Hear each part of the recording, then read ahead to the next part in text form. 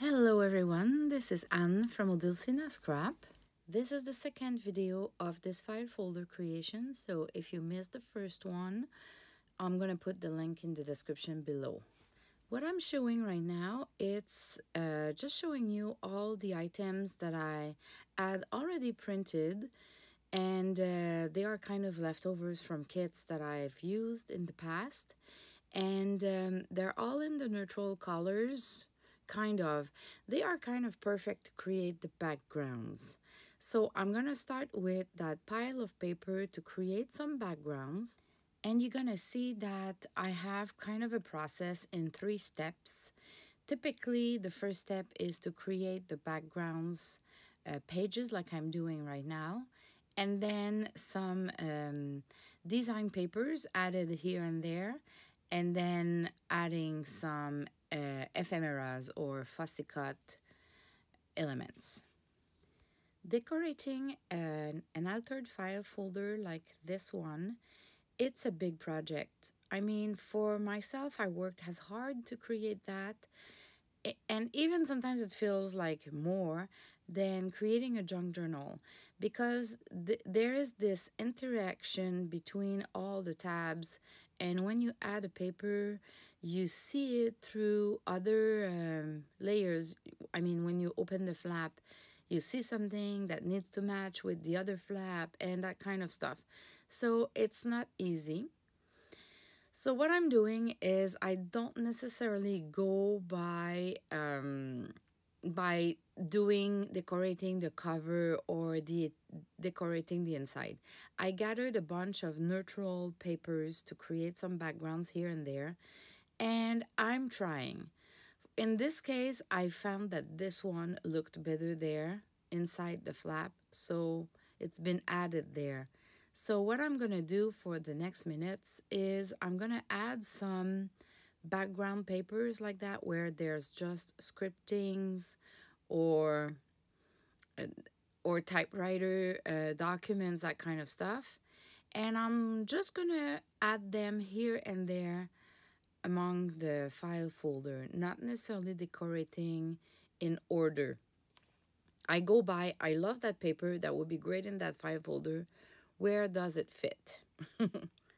And the perfect example is this coming page. I had done a bunch of modeling paste on book pages like this one, and I want to use it in the file folder because this is just too cute and the color is just perfect and it's neutral. So I found where it would fit and I'm putting it there. So see, I'm inside the file folder. I'm not on the front page anymore.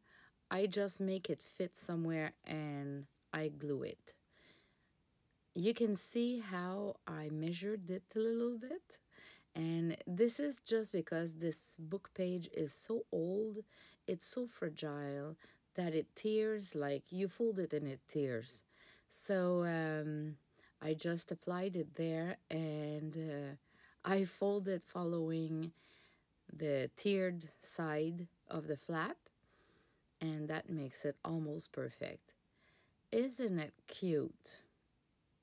So I really love to include music sheets in all of my projects, and if I have some done, the modeling paste on book pages, on music sheets, on coffee stain paper. These are elements that you can't go wrong with that. They're cute, they had a detail that everybody loves. So I try to add some in every project. And in order to do that, what I do is at some point I gather a bunch of book pages or music sheets or coffee stain paper. I take my modeling paste, the stencils, and I do a bunch. If you've never done any of that, I'm gonna put the link in the description below on how to do that, the modeling paste, I mean. And now, this is funny, but this is how it works all the time for me.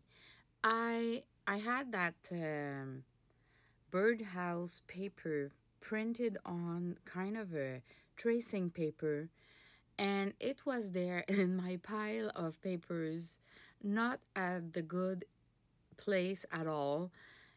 It's a mismatch, right? But because it's on my table, I found a place in that file folder and it's pretty cute there. So this is how it works. All the time, if I leave things, cute things in my on my table, I use them because not that I'm too lazy, but it's there, it's cute and it fits. Why I would search for something else, right? So this paper was not planned at all. It was in my neutral papers pile by mistake. And here you go, I found a place for it and it's pretty cute. So let's keep going on with the neutral papers to create kind of backgrounds. So this paper, I tried it on the first page of the file folder and it didn't fit, I didn't like it. But now when I'm opening the file folder there, I'm thinking it's gonna create a good background for the file folder first layer. So this is how I measure. I place it and I try to make it the good size. It's just eyeballing. I fold, I tear, and then of course I need to add the ink.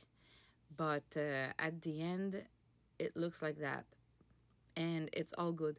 This is a paper that I wanted to use in a previous project probably because it was already tiered and it was already inked, so I just needed to tear it a little bit more to make it up to size with this project, and it's gonna be just perfect. This paper is really a really thin paper, so I try to apply the glue only on the sides. And if I want some glue in the middle, I apply it not on the paper, so to make sure it doesn't seep through and leave any marks, I apply it on the paper I'm going to glue it to, as you saw me doing. I am back to the first page of the file folder because I didn't decorate anything there yet. I ended up decorating the inside of the flap, going inside the file folder with my papers. And now I found that music sheet and there's some embossing, the modeling paste there again. And I just thought it would be just perfect for the cover, the top of the file folder. I just love music sheets, and my favorite music sheets are those books from old church, like the Anglican church, Presbyterian churches, where they have those books with the music notes and the lyrics, and it's always like the perfect size book, and it's always like a really thin paper, so it's perfect to create paper ruffles, and it's not too big and not so thin as well. I just love those books. And if you can find one, here you go. You're good for a good 5 years. Like those music books have like hundreds of pages, so you're good to go for a while. And even if those books are old, I still coffee stain the pages. When I do coffee stain papers, I do a couple of those music sheets at the same time, so I never run out of them. So now I'm not even sure what I'm gonna do more than that page, but I keep going on with adding some backgrounds of neutral papers. I found that old receipts, since day one that I do junk journals, it's there. You have plenty of digital kits that has some. So I have some in one of my digital kits as well. And I'm gonna use it to create a little booklet. And it fit perfectly in one of those thin flap that I had there. So I'm just taking one piece of coffee stain paper, and I'm cutting it to size with my ruler. That's all. And now I wanted to attach it. So there's different ways you can I guess you can glue all the layers, but you can staple it too, and I love staples. The only bad side about the staples is that you have to hide the staple on the other side. So if it's already decorated, this is not an option anymore, unless you staple the stack, like the little booklet, and then you glue the last page. That's another option. But in this case, I could just staple it through the file folder, and I'm gonna hide it later on. So now I'm tearing it to size, and I'm inking everything, and then I'm gonna use either a lace, fabric, sari silk, or anything, just to hide the staple on the other side. So I ended up with a chiffon silk, and as you can see, it's gonna hide the staple on the good side of the flap, and it's gonna decorate the top as well as hiding the staple on the good side of the little booklet there. I love booklets. I guess we never have enough of those. They do good decorations, and they are journaling spots or list spots, or for whatever you use your journal later on, or the file folder. They are always useful, and they're great to look at, kind of flip through, look at, and it adds dimension because there's multiple pages. So this is something I guess we can do over and over, specifically in our file folders, where all we want to do is create more interaction, like flips and flops and things to go through. So adding a little bit of lace and decorating it, and that will be it. This page will already be decorated. That was not my plan, but I got the idea, and I just went all the way through the final decoration, even with a little flower, a little lace flower that I've cut one by one. So this is how I work on a file folder. I try to kind of follow a process in my mind, but I can always deviate a little bit and do a little extra, and then I can come back.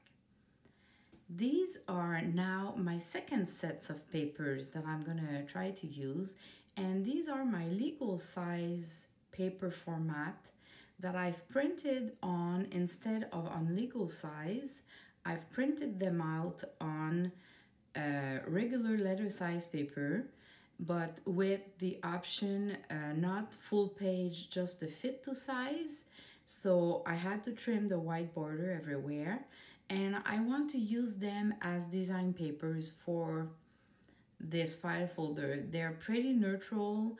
I love the designs, but I ended up having lots of flips and flaps on the landscape format, and they were not as great. So it was hard to do, and I had those fussy cut girls just beside me, and I decided, wow, maybe I could put a little girl there. And look at that. When I moved that little girl, which is, by the way, my favorite, I kind of really liked it. I love that lady too, and the bluish, greenish, but that little girl there. See, my initial idea was to put on the left side, and then I moved it on the right side, and I really love it. So I'm thinking, this is what I love. I'm gonna glue this down there, and I'll come back later on to decorate the left part of the music sheet page, well, flap. So now I don't know what to put on that flap, but I got the idea. Maybe I could use just a fabric. It adds more dimension. It is not lace. You don't see through, and I love fabric. So I'm using those flower patterns from my fabric. Of course, I just can't get enough of it still at this moment, because remember, It's new in my shop, but it's new for me too. I got those fabric at the same time than you, almost.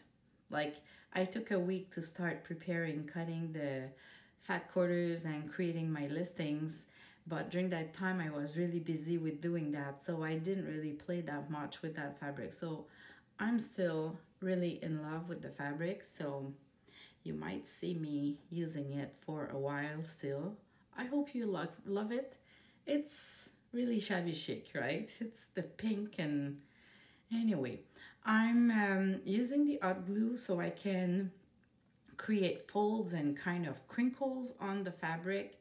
So by itself, that fabric is kind of a good background with dimension, and I won't even need to put anything more there, but I'm pretty sure I'm going to end up gluing something else there at some point. Right now, I'm not even thinking of that. But look how it creates a perfect background. So don't forget, when you do fussy cutting, it's always a good idea to add some ink just to remove the white of the paper that we can see on the sides.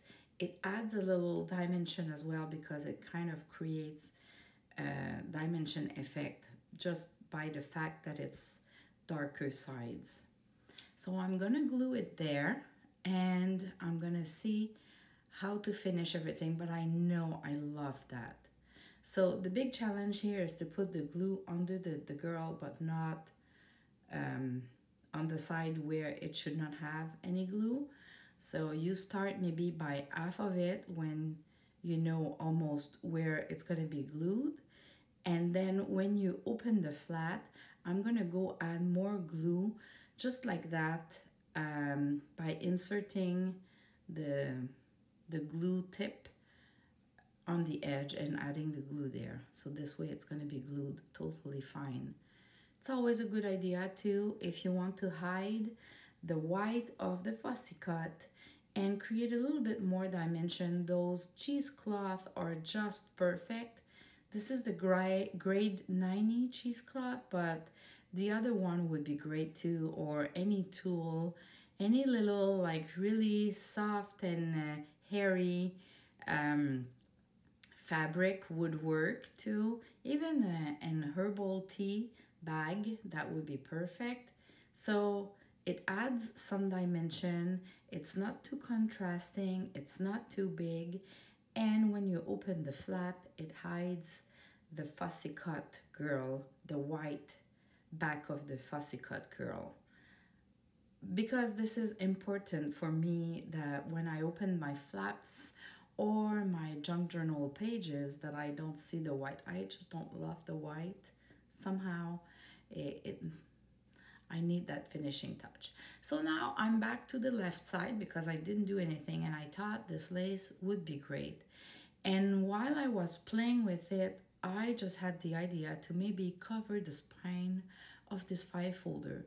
I know I said in the first video that I wouldn't cover this one, but this lace, look at this. This is a Crafty Me Shop lace, and it's so lacy and so kind of Victorian, and it's in the beige and white together, and it just fit perfectly. So to make it a little bit less straight line, I'm cutting the edge, and while I was cutting the edge, I discovered, well, to my surprise, but it's not that much of a big surprise, but you want to use your fingers to kind of tear a little bit and damage the sides. And I discovered that there's 2 layers of lace there, kind of a tulle and a little lace on top. Maybe that's why it is so cute. It's a double lace kind of lace. Anyway, with embroideries on it. I just love it.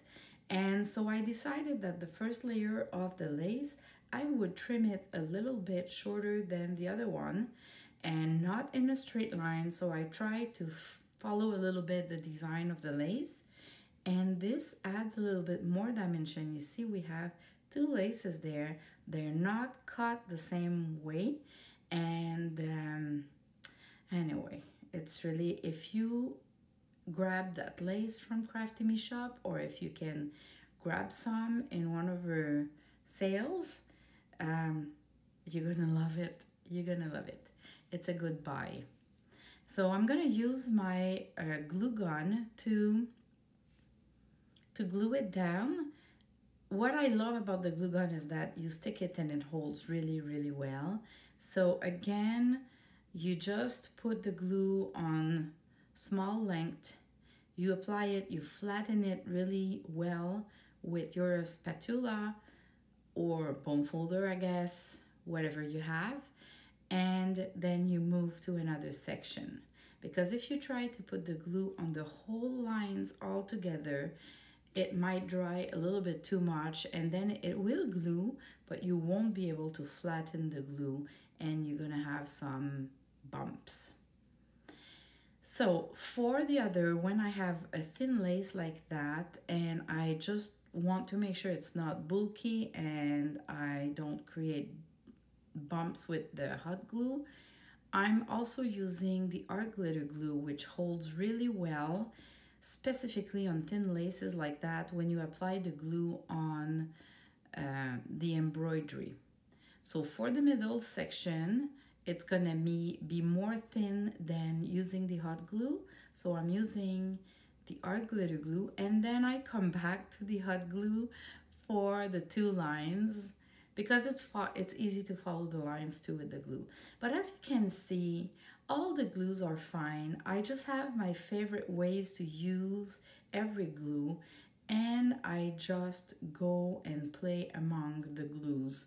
So for the same lace, you can see that I've used two different glues, but don't worry if you don't have that, you can just use a regular glue and it's gonna work fine. But look at the result. It is just so cute.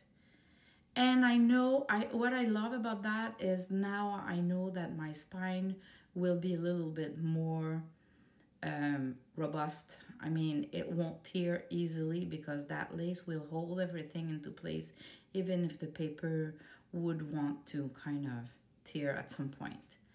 So the other thing that I love a lot is those little labels that I've started to include in a lot of my kits.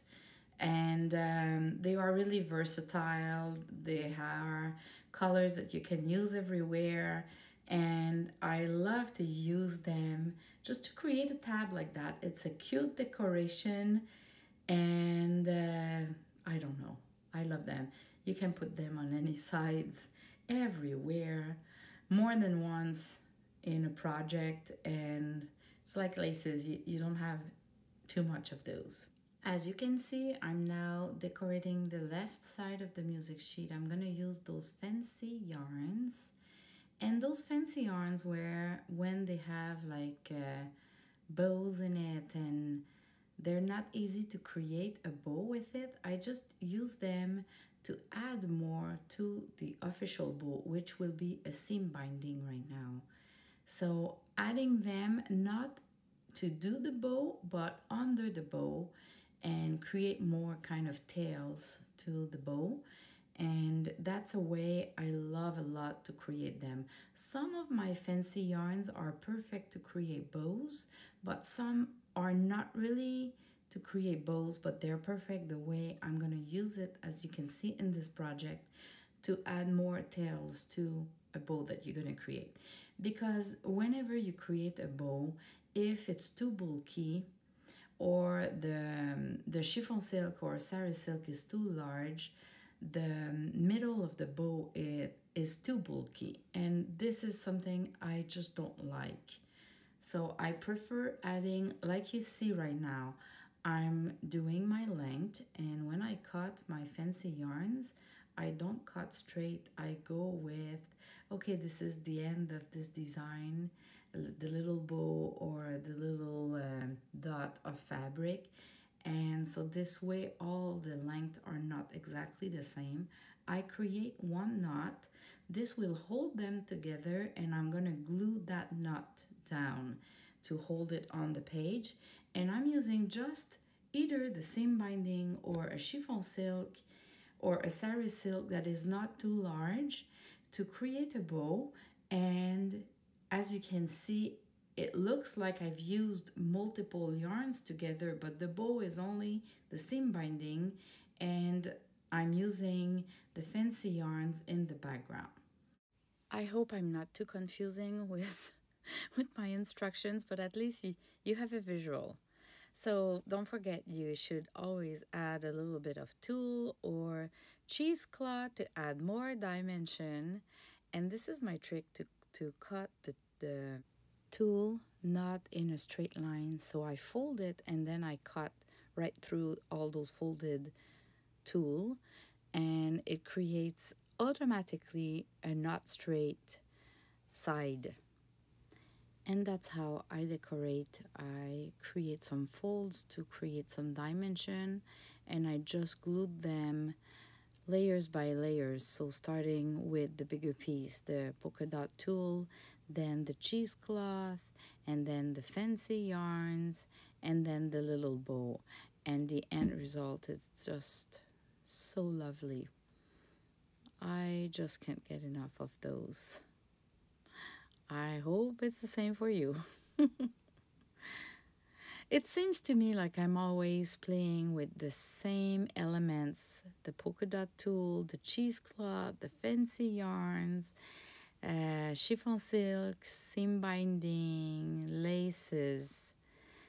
But this is really what I love, and I just don't get enough of seeing those. So that's all. Now that it's glued, I use my scissors to kind of trim it again, just so it makes sense. It's not too large, not too long, not overlapping with the modeling paste. So I love the front, and now I'm thinking, what can I do on this side? And I wanted to create another booklet just to have more spots for writing, writing notes, journaling, whatever, a list of things to do or to remember. So, and what I love about that is that I can make a square. So I picked 4 papers. 4 because more than that it might become a little bit too bulky, and less than 4, well, it might be a little bit not enough. And I'm gonna create the square with 1 sheet, but I'm gonna keep and fold the same way each of the 4 papers. So at the end, I'm gonna have kind of 3 stash of 4 papers that are the same size. So I can create other booklets with those leftovers. So this is why you see me piling on the same size of the leftovers together. This is an half page, so maybe this one I can cut it into more, but at least they're all together. And when I selected my paper, I took one that had a little design on from a vinyl doily, and some that are a little bit more whitish, or some that are a little bit more darker. There's nothing really dark there. I love my coffee stain paper to be pretty light. But anyway, I have kind of 4 different paper style, and I'm gonna have 4 different paper style for the leftovers as well. Those 2 stack there. This is how I can use my scraps for other booklets, probably in that file folder later on, but right now we're gonna just use them. And this time I'm gonna use my sewing machine to do like a zigzag sewing line, like you see there, to attach all those 4 pages together. And then the only thing I need to do is glue down the booklet on the file folder. I could have used like 3 staples as well. That would have worked great, and then I would have glued the last page. That works great too. And now I just need to decorate the top of the booklet to add some dimension and to hide the sewing line. Well, there's nothing wrong with showing the sewing line, but anyway, I love to decorate. So the base is again, a cheesecloth. It's just the leftover that I had and I tried it there. I tried a couple of fancy yarns to see which one was my favorite because they're all great. I just wanted to find my favorite. And then I'm back with the papers on my table and I'm just looking at different options because what I figured with time is that sometimes I try something and by surprise I really love it. So I always allow myself a couple of ideas to try before settling down with an idea. And my favorite was this little one, squarish, a square on a square, I guess. I loved it. And it was already inked and everything because probably I tried it for another project and I didn't keep the option. So now I'm just gonna use it. It's never too late. And I'm gonna use the cheesecloth again, glued with the hot glue so the folds are holding well and I can create more folds by gluing it. And to glue the fancy yarns, I'm just gonna put some glue in little spots. You see, I've done a spot of glue at the beginning of the yarn, in the middle, and the way they placed themselves was great already. So I'm just adding spots of glue to hold everything down into place, but keep between the glue spots some fluffiness.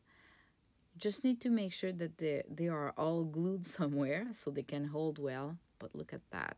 There's a little greenish yarn there that is really cute.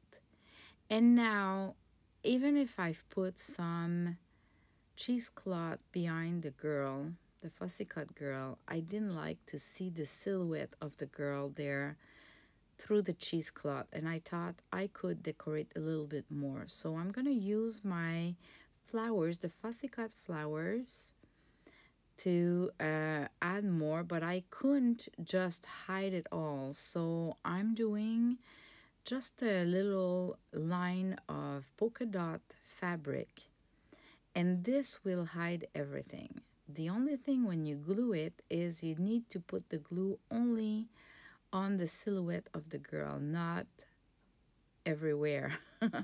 So see, I'm gonna use the little fussy cut girl to apply the glue on and then glue the polka dot fabric. I don't want folds under the flowers, so this is why I'm putting the flowers there. So this part is kind of flat, and then inking the flower because they were not ready. And I'm gonna glue the flower and then keep going on. Maybe I can add one more fold, but I'm not even sure. It depends if I have a place to glue down as well. I think that's gonna be it. Just gluing the flowers, and I think, yeah, see, there's no more spot to add more ink, so I'm gonna cut it. I try to tear, and sometimes it doesn't really tear well. It's either I don't have enough fabric to have a good grab of the fabric, but either way, you can always cut with your scissors and you use your fingers to damage it. So that's it for now. For this video, it's long enough. You saw lots of how I go about decorating the pages, getting ideas, and I'll keep going on in the part 3 of this file folder creation. Thanks for watching, everyone, and I'll see you in the next video. Bye-bye.